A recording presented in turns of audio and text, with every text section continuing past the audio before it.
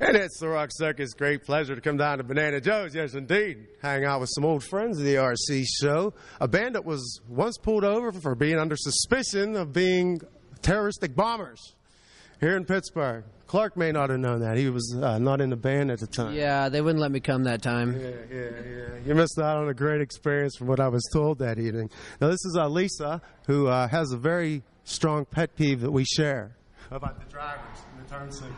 Oh, you got to use the turn signal, people. Please. Please. Just leave it on. Leave it on. You never know when you're going to need it. Just leave it on at all time.